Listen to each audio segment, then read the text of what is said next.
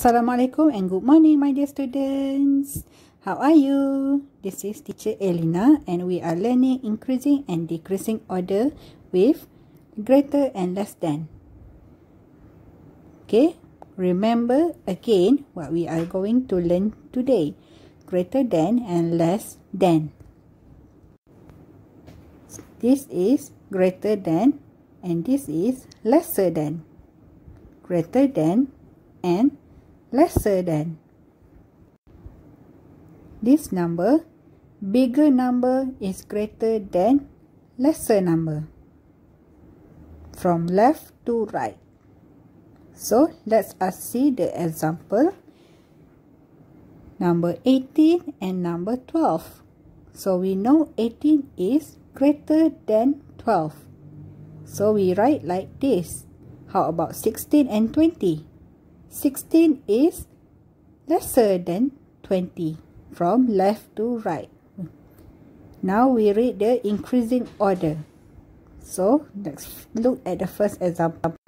We first find the smallest number, which is 10.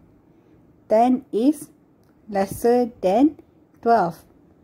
And 12 is lesser than 15.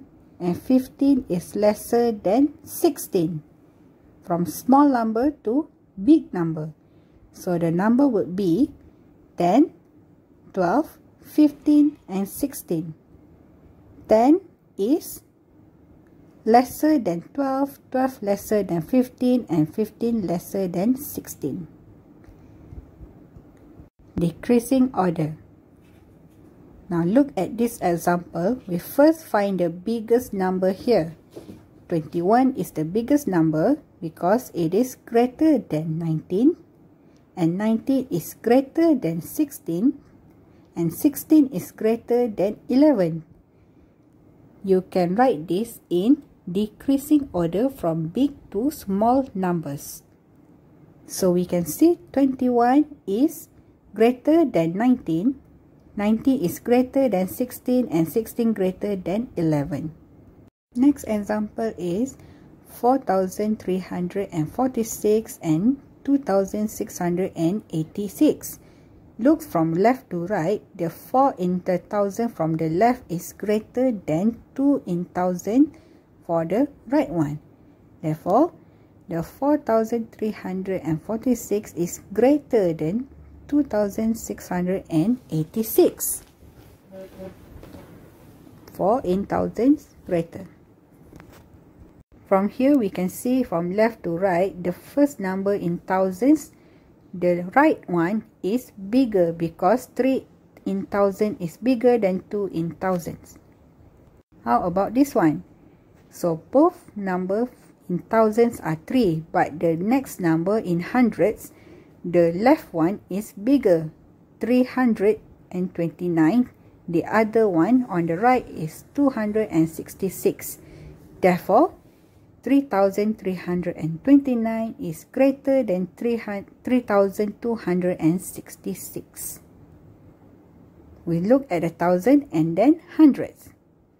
This one, the thousand and hundreds are still the same number. You look at the 10th number. So, 2,267 is greater than 2,228. Now pause the video and see if you can write these numbers in ascending order. Remember, ascending means going from smallest to largest. Well, here we have a 3-digit number, and all of the other numbers are 4-digit numbers. So because 686 doesn't have any thousands at all, that must be our smallest number. Now we're comparing for 4-digit numbers. So let's look at what we call the most significant digit, the digit that represents the most. In both of these numbers we have 8 thousands, but in these we only have 6. So we know that one of these must be our next smallest number. Because they both have the same number of thousands, we need to look at the hundreds. Because 6 is less than 8, 6,686 must be our next smallest. And then, because this number has 6 thousands and the others have 8, 6,866 is our next number. Now, both of these numbers have 8 thousands and both have 600s. So we keep going. Let's look at the tens. Here we have 8 tens, but here we only have 6. So because 6 is smaller than 8, 8,668 is our next smallest, which means that 8,686 is our largest number. So remember students, read the number from left to right. Start with the biggest number and the smallest number in the place value.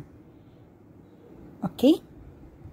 If the numbers is the same, see the next number on the right. Okay, that's all. Thank you.